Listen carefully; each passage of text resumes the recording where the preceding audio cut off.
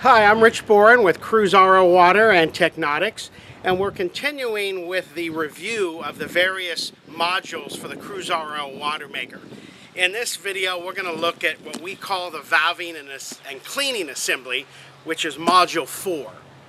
So first let's review what this does, then we'll talk about where it can be mounted on the boat and your mounting considerations, and then we'll talk about how it actually functions as well. So, all water makers need to be freshwater flushed when they're not in use. So this is an activated carbon filter that lets you pull fresh water out of your water tank and flushes the system out, so that way the bacteria and biological life that are living in the unit doesn't die, rot, and start giving you that hydrogen sulfide smell. So an activated carbon filter is very important in a water maker. So if you have a water maker that doesn't come with one, or if it's being sold as an option, I would definitely install one or get that option if it's an option. I think it's just an integral part of a good water maker from a maintenance standpoint, so it's included with the Cruise RO unit. So in terms of where this goes inside the flow path, this is going to be on the low pressure suction side of your boost pump system.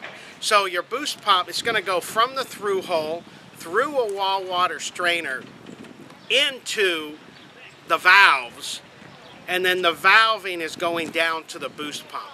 So one common misconception during the install process is that these valving assembly is on the suction side of your boost pump. So the boost pump is pulling through these valves. What that does, and the boost pump goes on this branch here.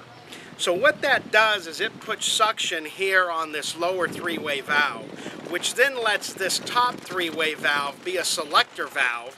In this position, this goes to your through hole. So you're pulling in seawater.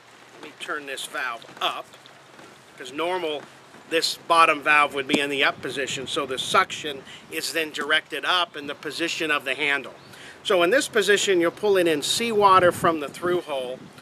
In this position, with the handle pointing towards the activated carbon filter, you're pulling in fresh water from your ship's tank.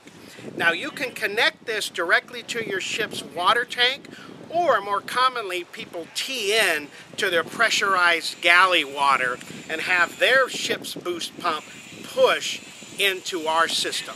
The advantage of that is that it's probably easier. It's easier to tap in with a T on your pressurized galley system to supply freshwater flushing water to the water maker. The negative of that is that you'll need to always have your pressurized ship system water tank pressure pump on when you're doing a freshwater flush. And if you're purchasing the automatic freshwater flush, that means when you leave the boat, you'll have to have your water pressure system on. That's not a problem for me, but some people don't like leaving things on when they leave the boat, so that's something to consider. So in terms of operation, this top three-way valve, when it's pointed straight out at you, it's in the off position. You're selecting from neither of the two positions. When it's pointing towards the activated carbon filter, you're pulling in fresh water for a freshwater flush.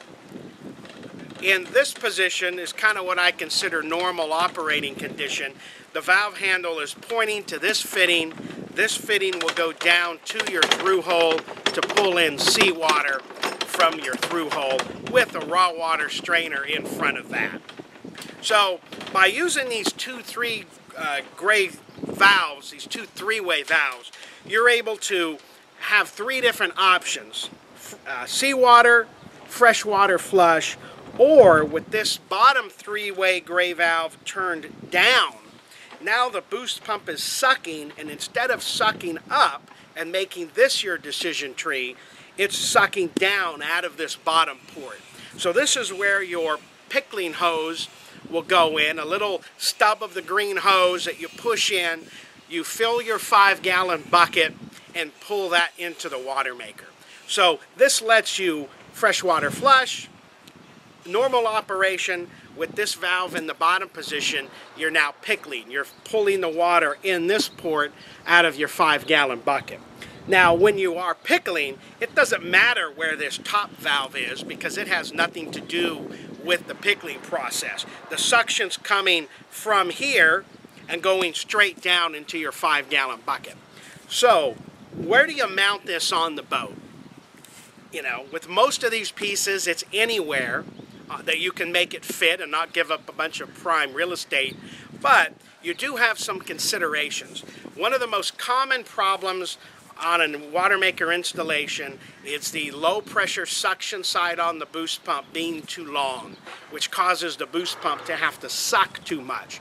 The boost pump can push, it can push 50, 60 psi, that's not a problem, but it doesn't like to suck. So we like to keep that suction side of the boost pump run down to a minimum. 10 feet would be, under 10 feet or less would be ideal. You can get away with up to 15 feet.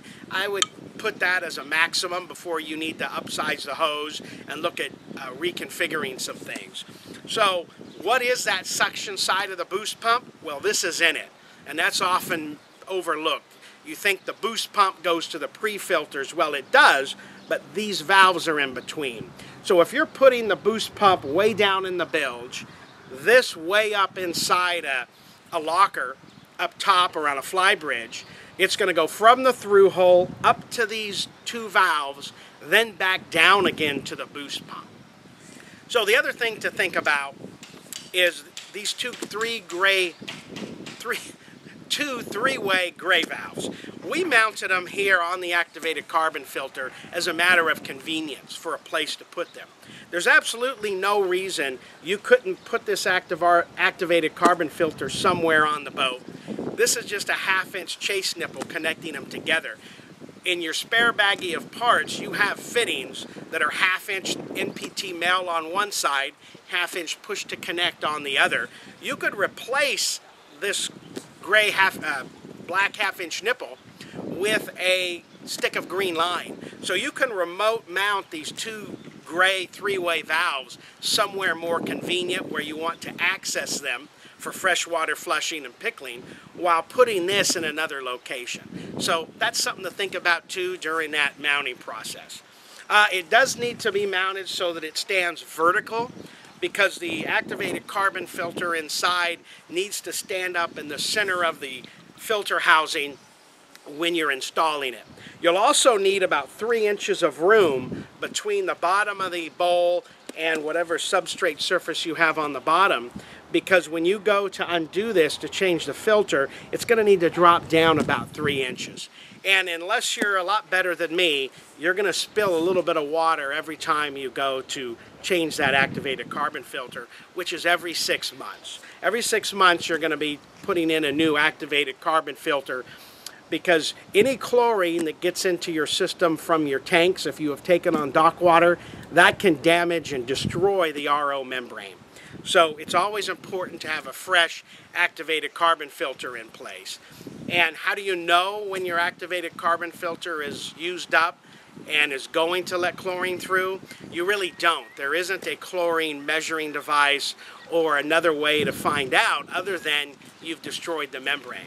So you always want to, every 6 months, put a new activated carbon filter in. It's a $10 filter.